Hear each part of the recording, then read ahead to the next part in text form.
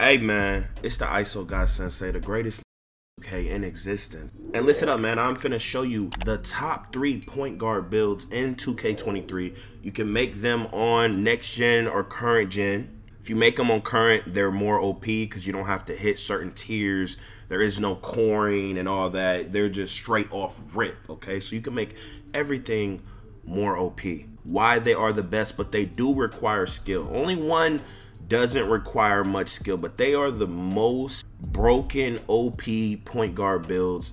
2 will be 6'1" and 1 will be 6'9", okay? The 6'9" does require a bit more skill because the shooting isn't too hot.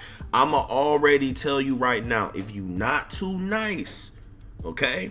If you're not too nice, don't make that build, okay? Make a build with high threes, man. Learn yourself, okay?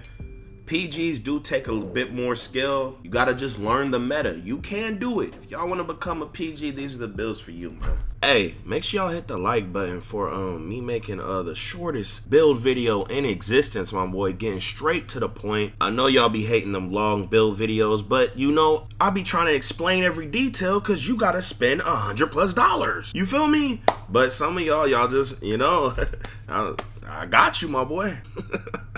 I think the interior, it might be able to help somewhat, you know?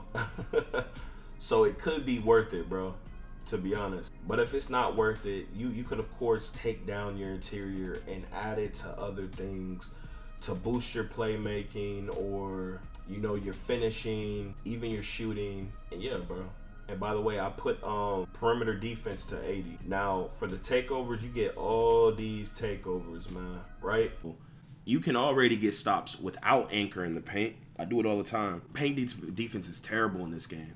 This is you can even use, bro. You can use this build for all modes, but 1v2, 1v1, and 2v2, insane, bro. Now you start to notice a crazy difference with gold and then Hall of Fame, bro. You're gonna get a lot more stops, man. Especially if you learn how to stop people in the paint, you get the right takeovers, and then you're an offensive god.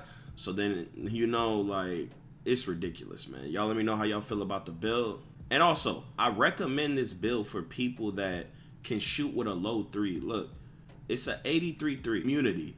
Now, I would rock the takeovers like this. Here's all the takeovers you get. Okay. Despite what y'all might like not believe, there are people who run no defensive builds, and you know they've been doing it since the first 2Ks, and you can get by if you just work with your team. This is up to you, okay? Don't be like blah blah blah blah, like don't be dick in the comments, nigga. I'm just showing y'all the build that I made, bro, because I know niggas is gonna ask. Y'all always ask me about the builds. This is a new build I made. I'm going to be dominating the wreck with them just like I was on Baby Swan in 2K22. Y'all know in Random Wreck, I was die, 50, 50, 50, 50, 50 with Random. Now, it's up to you how you want to do this, ho. But make sure y'all follow me on Twitch, man. The link is in the description. And click on one of these 2 videos. But hey, here we go again. Yeah. Here we go again. People talking this, but when this hit the fan, everything I'm at made me. Now break it down. Yo, off the top of the dome.